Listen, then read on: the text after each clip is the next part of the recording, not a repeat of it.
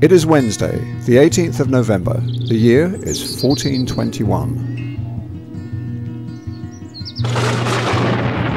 Houses and farmsteads in the prosperous Dutch polder, the Grote Waard, are punished by a severe storm and torrential rain.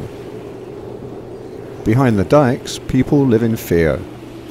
When night falls, disaster strikes with full force.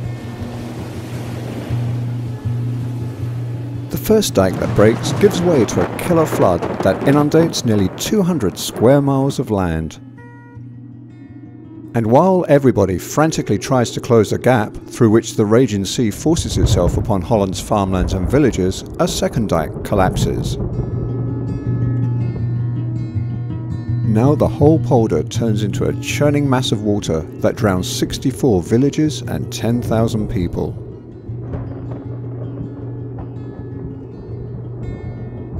An unprecedented disaster.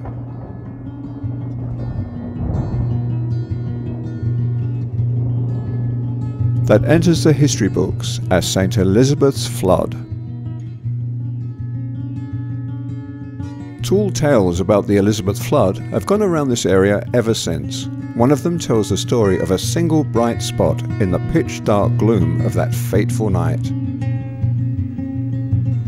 From one of the few dikes that have withstood the force of the water, people are witnessing an unlikely scene. On the waves of the flood, a cradle is bobbing up and down. A cat jumps from one side to the other to prevent it from tipping over. When the cradle is washed ashore, baffled spectators find a healthy baby girl in it. The spot where this happened will from that day forward be known as Children's Dyke, or Kinderdijk as the Dutch say. It is the very spot where you're standing right now.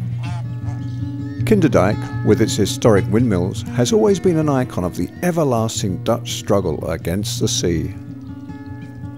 What used to be water is once again bustling village and fertile farmland. Since the 18th century, the 19 windmills of the upper and lower bosom of the Kinderdijk area have played their vital part in keeping people's feet dry.